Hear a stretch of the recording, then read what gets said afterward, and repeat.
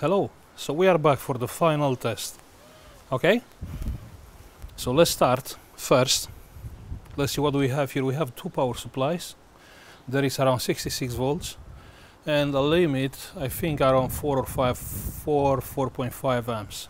Okay, we have two battery, 24 volts, and we have also a load just to be sure the battery are not getting charged during the test. Okay, in this moment the load is drawing around 4.2 amps, so it should be fine. Okay, now let's put this back.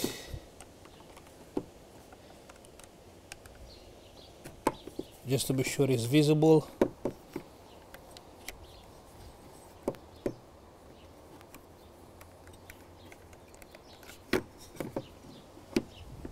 Yeah, like that. Okay, so it's fine, 20 amps. Okay, what we are doing now, we are testing to see exactly how this controller performing, you know, how they track, they are able to take the max power from my power supplies, because the power supply has like solar panel. You have limited voltage, you have limited current. Take more current, the voltage will drop, so they have to maintain this balance. Okay, so let me be sure the focus is on the ammeter. It is, and let's test it. Yeah, so first one, let's go on this.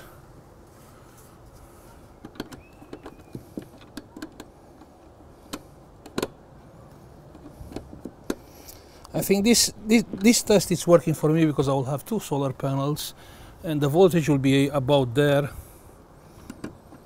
and I just want to get the more efficient one. Okay, so this is connected, the amps are going up. You start charging the batteries.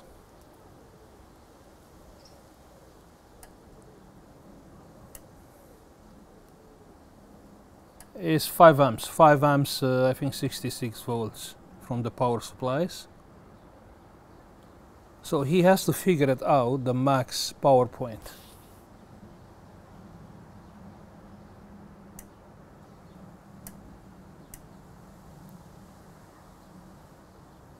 That's not bad. Let's wait.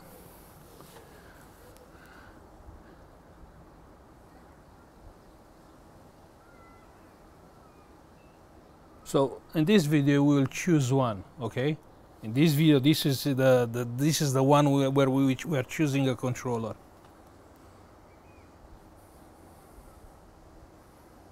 So about 11.7 amps. Yeah, 11.7.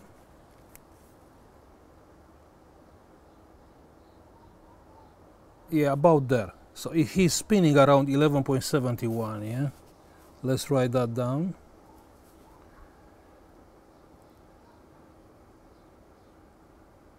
Or not.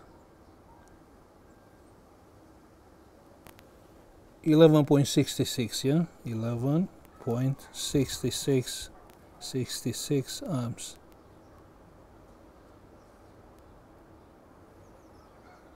Or not.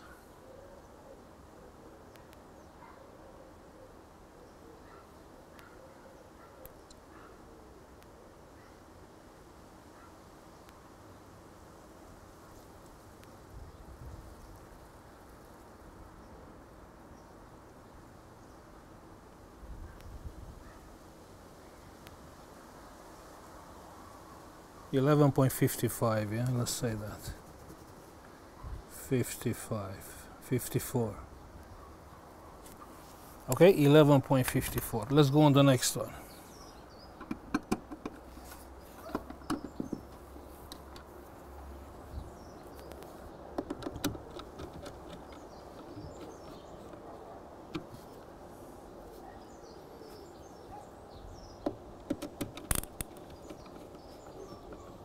Let's see. So we have 66 volts on the, it's tracing the power point. Let's wait. Yeah, this is more faster.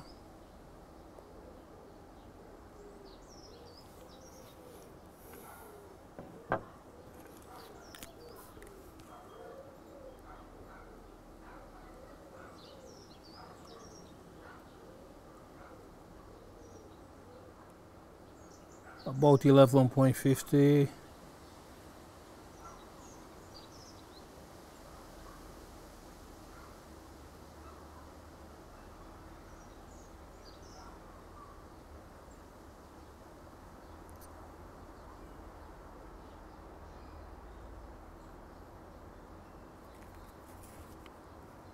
$11.50.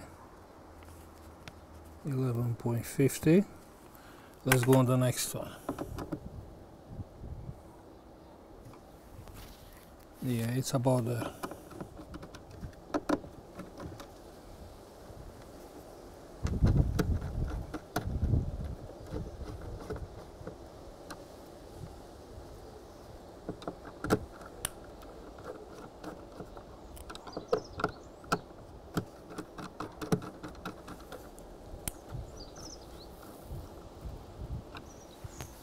Let's see this one.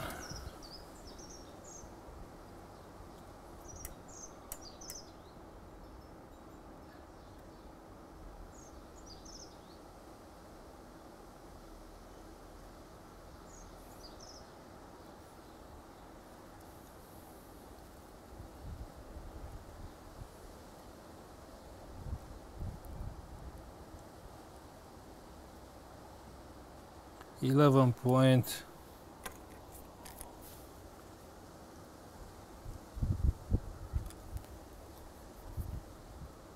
$11.45, yeah, something like that. 11 point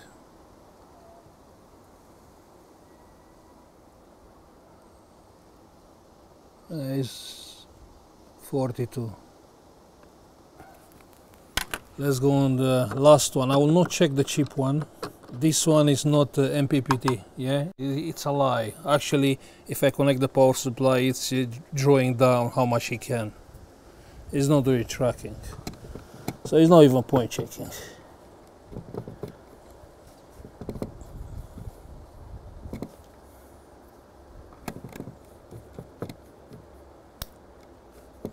So the Victron one,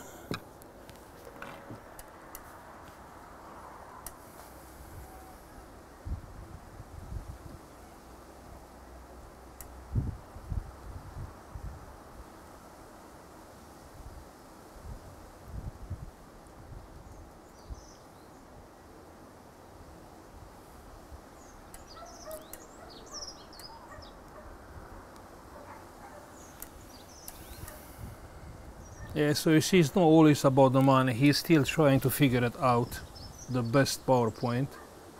But that's too low, like 6, 7, 8 amps. Okay, now goes to 11. Let's see.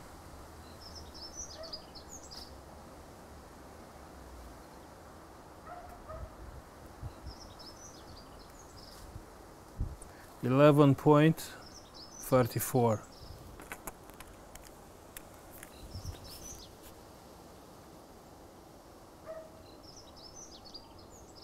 30, yeah, something like that. So as you can see, it's not necessarily more expensive, better.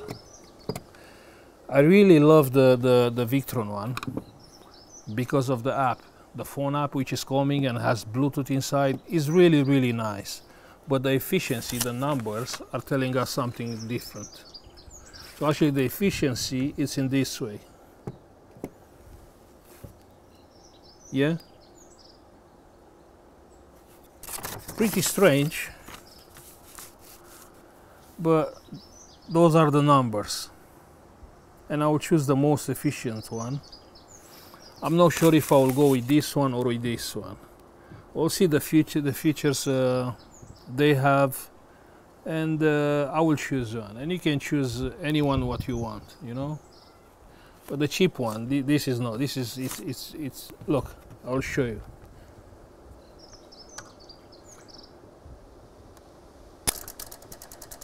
And the power supply start clicking and clicking and clicking, and I have there like 4 amps. So obviously that's not the power point.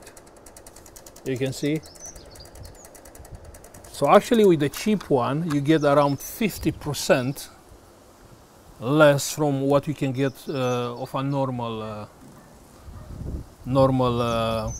MPPT controller. This is not MPPT. This is probably PWM. Okay. So thank you for watching. Hopefully this video will be helpful for you, you know, to decide what controller you are buying. This is not a paid review. You can buy any, you can buy none, you can buy another one, it's fine. That's not a problem. The idea is if this video will be helpful for you. Okay? So I suppose I see you on the next one, yeah? On my project I'm still waiting for the second panel. So I have that panel, I'm still waiting for the second one, which is about to be here today. And we'll start our project. So see you next time. Bye.